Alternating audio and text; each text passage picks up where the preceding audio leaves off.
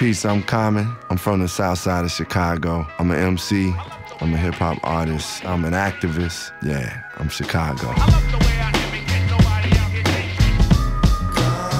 Resurrection was a new sound because I was just that young Chicago dude. I was sitting around drinking beers with my homies, but I also was seeking out knowledge. And you know, I was out here around gangbanging with cats, but at the same token, I'm still like a spiritual dude, you know? I was freestyling a lot. I was really working on my rhymes, but at the same time, I was listening to John Coltrane.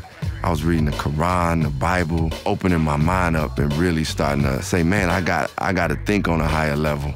One of the songs on the album is called Book of Life, and it's me talking about where I am in life. I'm 22, catch. In the prime of my life, I have no time for a wife. I funnel through the tunnel disgruntled, trying to find me some light. One game-changing moment for the album Resurrection was hearing Nas on Illmatic. I was like, this is where the level is. I gotta work way harder. It made me go back to thinking about how James Baldwin and Richard Wright, how Nikki Giovanni and Dr. Maya Angelou write.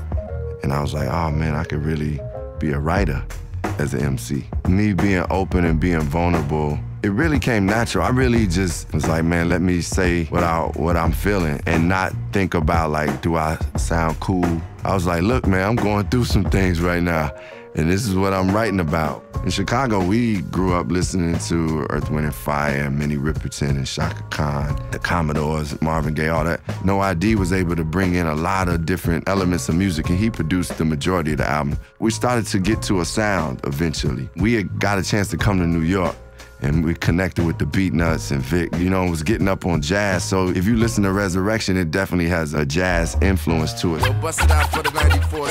Resurrection was when I first started writing my songs in the car. I don't write my rhymes down, I would just say them in my head. I would actually just hop in the car, ride around up and down Lakeshore Drive, writing the songs. And I actually said in the song Resurrection, cruise the south side streets with no heat and no sticker. I didn't have no sticker on my car, like no city sticker, you know.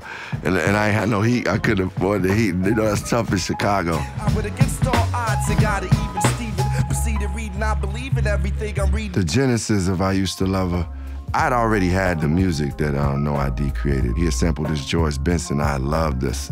The sample and the bass line he had for it. And I was like thinking how I was starting to feel about hip hop culture, like people were losing their essence.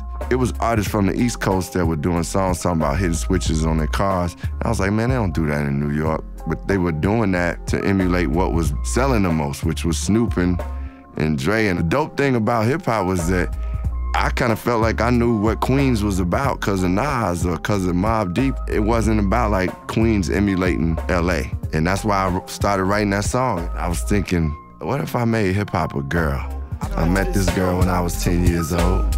What I love most, she has so much soul. My roommate, as I was rapping, I could see him and he was frowning up because he like, why is he talking all this stuff about this girl? As soon as I said who I'm talking about is hip hop, he just kind of was like, oh, you know, that's the reaction I wanted. So clever was really an attribute in hip hop. She was old school, but I was just a shorty, never knew. Throughout my life, she would be there for me. One of the things I remember was my father coming to the studio. I said, Dad, why don't you go in the booth and say something? He was like, what you want me to say? I said, just talk like how you be talking to me on the phone, or just, you know, you're always running your mouth. But it was a lot of wisdom. I knew he always says wise things, funny things, good things. So he just went in the booth, and that was the beginning of Pop's rap. And that was really like a moment for me in the recording of it. My main man, my son, Common Sense, they used to call me No Sense. Now they say I got plenty sense. About 6,000 years of it. When we turned in the album Resurrection, that felt like the real birth of a child. Like I was super enthused about what the album sounded like. I was really trying to get Chicago and the hood to feel me too. So I remember us going out to the projects, going out, taking the promo stuff and getting out the car. We was holding up cassette tapes, like sampler tapes, holding them up, because you couldn't just go to no neighborhood and just be like, get out the car. So we had to hold up, yo, we got these tapes to give y'all. And cats started responding. So I remember being very excited, like feeling like this music could reach people that I never reached.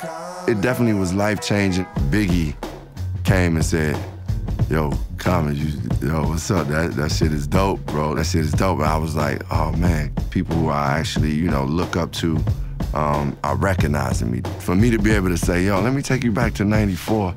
And in my mind sometimes I'm really like, damn, you wasn't even born then. And you but you rockin' to this joint like, it's a gift, man.